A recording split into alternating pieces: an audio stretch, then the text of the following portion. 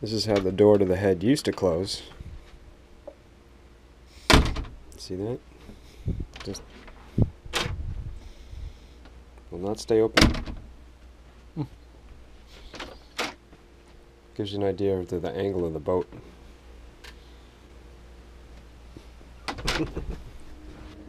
Now the door stays open. To make that slight difference in the door, all I had to do was add about 1,600 pounds of weight to the boat. Let me show you how I did it.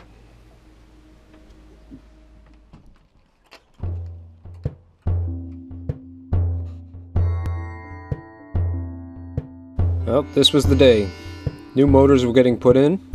I had them sitting in a trailer in the parking lot. First step was to take everything off the deck of the boat, including the hatches. This boat has got 3 hatches, and then it has a massive big hatch. Look at those engine compartments all painted white. I was about as ready as I could be. Even had my crew here. That's Mike, who's helped me in the past, and you see on the dock over there, that's Lynn and Vern. They all helped me get the big hatch up and out of the boat. It's quite a heavy thing. I wouldn't have been able to do that by myself. We stuck it over there on the hard to get it out of the way. On the hard, that means on land for all you landlubbers out there.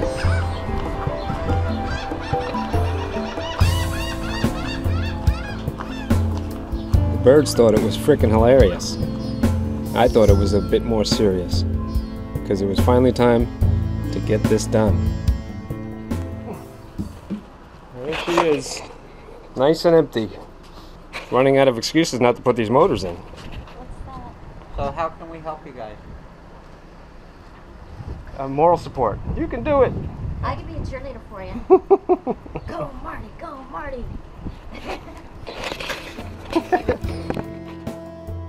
Here's Vern undoing the electrical connection to the boat.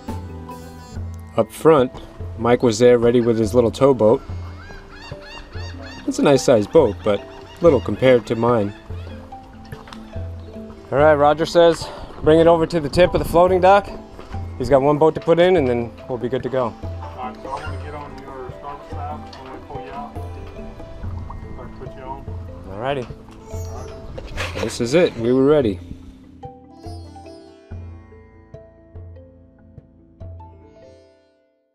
Again, I took the lines off and the big boat was free.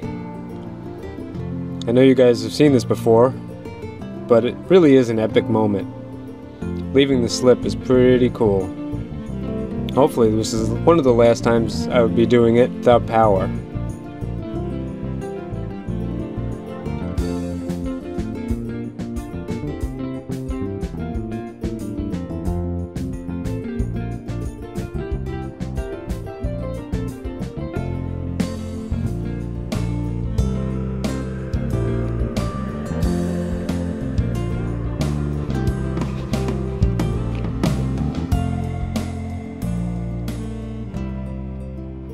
Yep, that's pretty cool.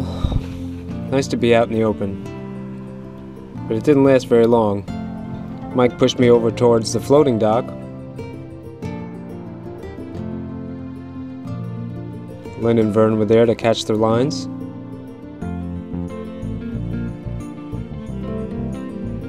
Over here is where I'd be able to get next to the fork truck, which would put the motors in.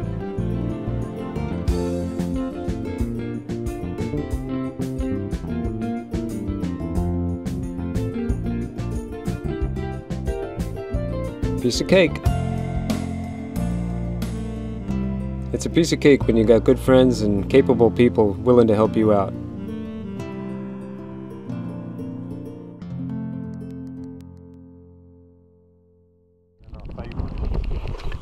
Everybody's gonna wonder why I ain't doing anything.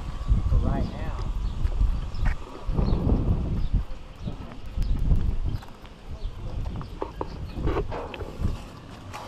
You're gonna bump. That's Vern's in. I got my end. I don't know what Vern's doing now.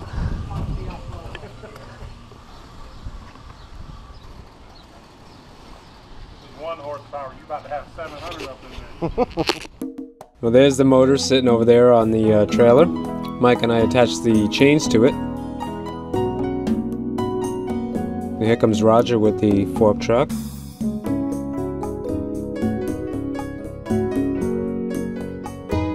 We looped the chain around one of the forks, and the motor was ready to fly.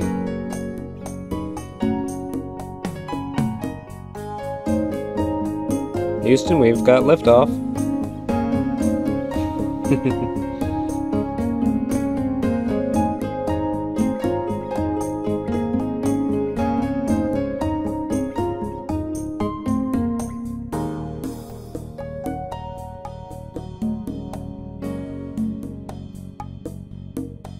Whew, yeah.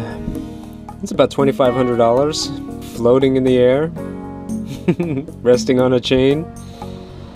Not stressful at all.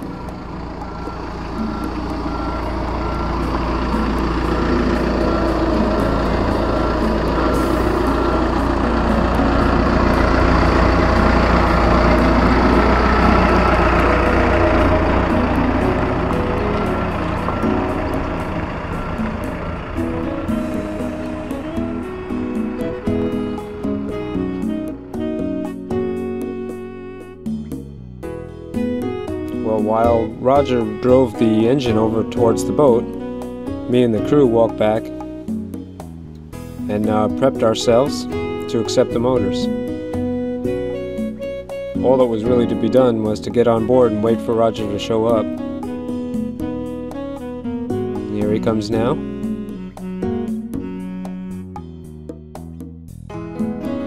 We swung the motor over, and he inched it forward and inched it forward. Tried to lower it in, but the chain was a little bit too long. We weren't able to get it in close enough. So we had to take it, put it on the ground, and shorten the chain, and try again. This time the fork hopefully would be able to fit underneath the upper section of the boat, and he'd be able to get it forward enough so that he'd be able to lay it down inside the boat. Roger really is a good fork truck operator. Mike's pretty good too, man. This went fairly smooth, considering we had never done it before.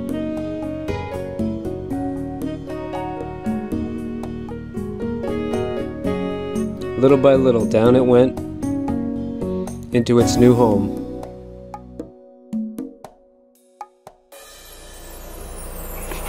Ooh, man, that's so close. That's it? We're gonna pull them chains off?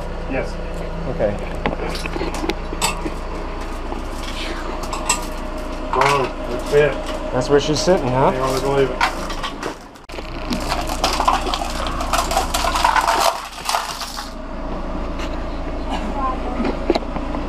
That was perfect. Nice, fella. That was a lot better.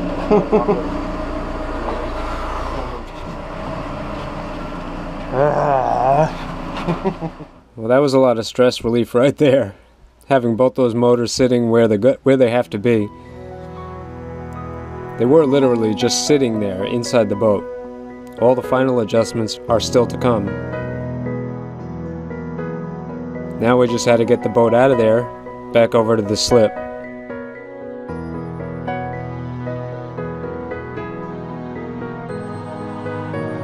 Again, my boat, myself, everything was in Mike's capable hands.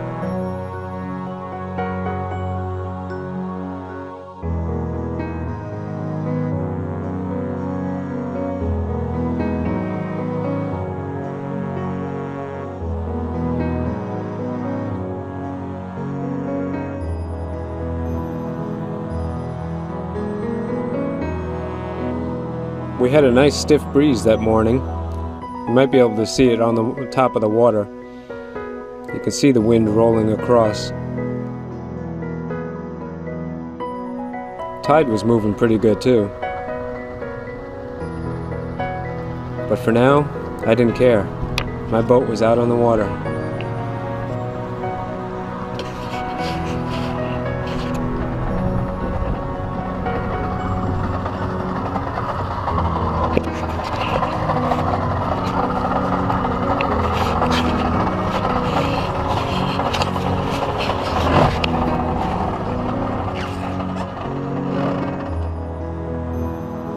Even though I was under tow, it was still a glorious feeling, you know? Felt like I was making progress, and I was getting closer to being under power myself.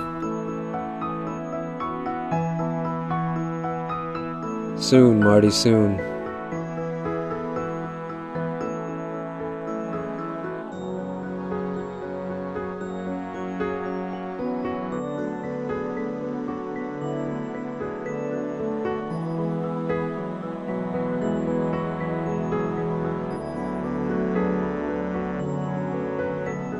Mike did a nice job fighting the wind and the current. You can see the tide in the water right there. See that line that we just passed? That was like a tough spot to get around. We got it done though.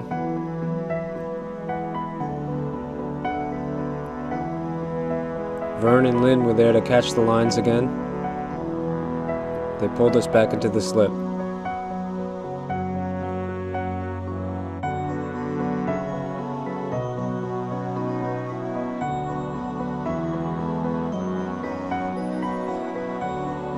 It was a big part of the puzzle, done. A big part yet to come.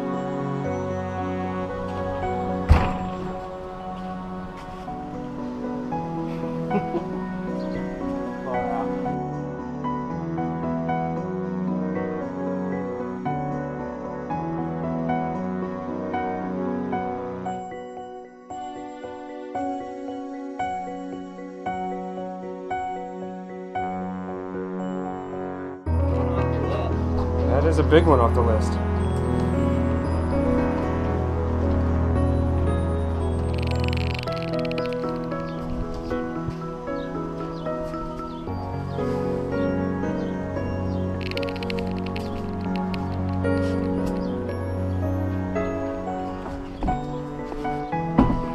Well, I was just about spent.